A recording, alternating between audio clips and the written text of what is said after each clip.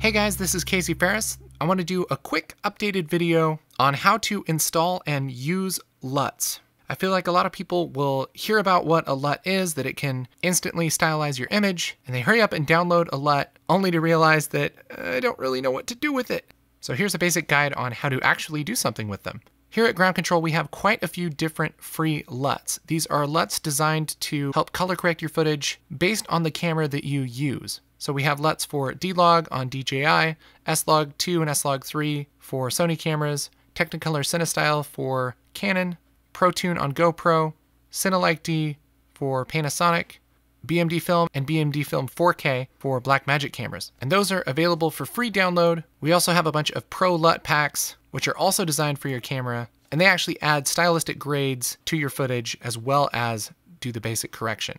If you get LUTs from Ground Control, you'll download a zip file, which has the actual LUT files inside of it. Most of them say .cube, but there's also additional formats, .mga and .3dl. And the first thing you have to do is unzip this folder to somewhere that makes sense. I'll just extract this to my desktop for now, and I'll open it up in my browser. Once you have it unzipped, you'll notice that you can't double click on these. If you do that, Windows is going to be like, what's going on? And if you do that on a Mac, it'll actually look like they're executable files, and you'll be all kinds of confused. So what in the world do we do with these? Well, a LUT is really kind of like a preset. So it's not an app in itself, it just works with an existing app. So let's take a look at how this works in Premiere. Here I have a shot that I want to add a LUT to. If I open up my Lumetri color panel, there's a bunch of different sections I can use to stylize my image, but in the creative section, there's a drop down called Look. If I click on this and go to Browse, I can tell Premiere where my LUTs are, and it will apply each different LUT to my footage. So again, this works more like a preset than anything else. So that's how you basically apply the LUT inside of Premiere. And the neat thing is, if you go up to basic correction, you can adjust your image before it hits the LUT to do some of that fine tweaking and get it looking just the way that you want with that style added on top. Now, if you're excited about color grading, you're probably into DaVinci Resolve, and in DaVinci Resolve 15, it's actually really easy to use these LUTs. When you have the LUTs installed properly, you can open up your Lut Browser in the upper left and pick whatever LUT pack you like from the list, and you can just mouse over the thumbnails and quickly see what each LUT does. It's really awesome.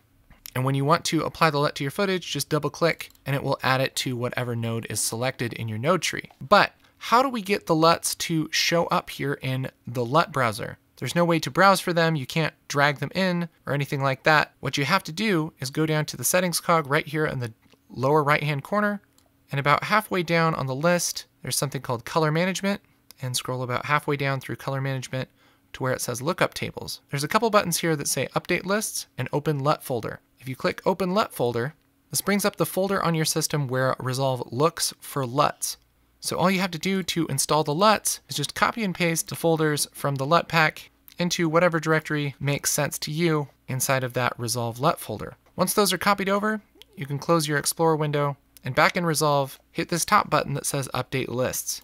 Then it's going to think for a minute, and once it's all done thinking, you can hit Save, and the LUTs will be available in the Lut Browser. And in the newest version of Final Cut Pro 10, loading a LUT is really easy. Go over to this button right here, which is your effects panel, and under the effects list, hit Color, and with your clip selected, just double click Custom LUT, and right here under LUT where it says None, you can go down to Choose Custom LUT and navigate to whatever LUT you want to use. I'll use the Apex ProTune LUT, and there it is on our footage. You can also dial back the strength of the LUT using this mix slider. So there you go, there's a really quick guide on how to install and use LUTs.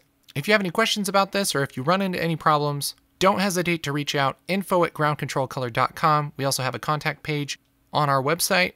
My name again is Casey Ferris. Thanks for watching.